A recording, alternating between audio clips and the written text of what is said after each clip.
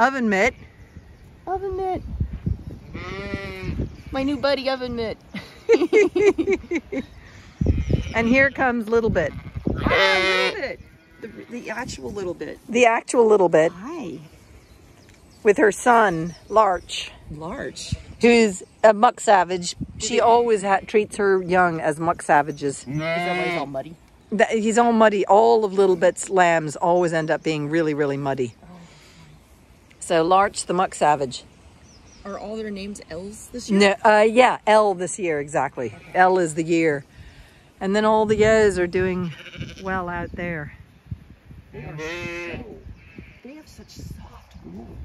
They do. Well, that's why I can make yarn and blankets and all those kind of things. Yeah, it's just so, I mean, a lot of the other sheep seem to have very sharp coarse wool. Yeah. Well, they wouldn't be pursuing the wool aspect of it. But in fairness, the Zwartbles breed is a dairy breed originally. Oh, okay. But to me, I call them, they're a trifecta. Right. So they're meat, milk, and wool. And wool. And I make use of two of them. I don't have a dairy system here yet. Right, that would be a little... Uh-oh, Bear, you're going to get chased. Oh, look at her udder. I know, very big, but you can see that makes them a very... And she had twins. Okay. And she lost one of her twins. Is she the one that had the one that was at the Ega? No. That yo is that one straight out there, right there. That's the one that had the ram lamb at the Aga that died. Okay. Hers died in the field at birth. So it could have been, the other lamb could have been born with the sack over its head. So it could have suffocated. It could have been dead internally and she just gave birth to it. Right. Or the third reason is that it could have come out backwards. And when the umbilical cords, the lamb inhales, and it would be inhaling the fluid inside its sack. Okay. And so drown that way. Okay. So there's so many ways to die. So many ways for a sheep to die, especially when it's getting born. Yeah. But this little one, I mean, look at how mucky he is. Absolutely filthy. Filthy dirty. All bare. All bare. Yeah. So and look, Ovenmitt is still there on you. Yeah.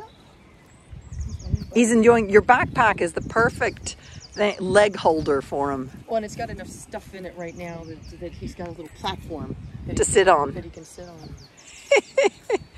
Oh, look at you guys. When he jumped up on me at first, I was like, what? Now he's decided, now look at this. Oh, yeah.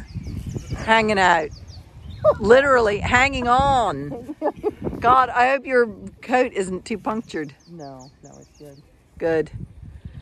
And they're all looking good. And look at the blue, blue sky. Oh, such a beautiful, you know, it's funny when I landed on Saturday, it was...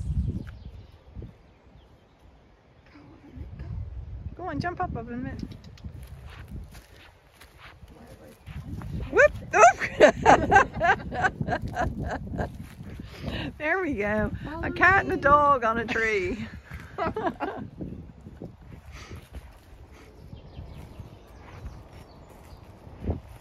is classic.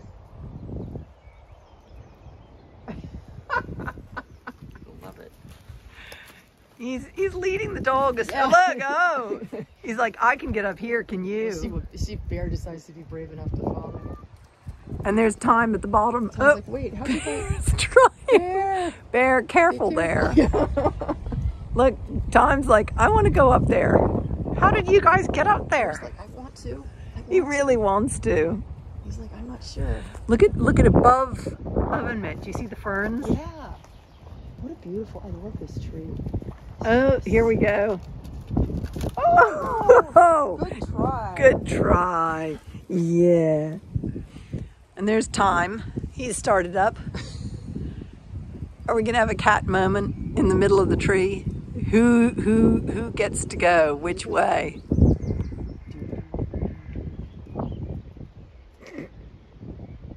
Kitty. Aww. Those two are buddies. Oh, hello. The ultra brave kitty. Definitely the ultra brave kitty. Hello.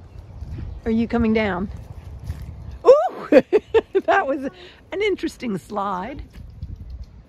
How are you, kitty? You a good boy. You a good boy. Now he's found his place to do his claws. What a fabulous tree. Isn't it just a magnificent tree? Yeah, ever since I've seen it. I think you've come close to it a couple of times, but I was just like, and I was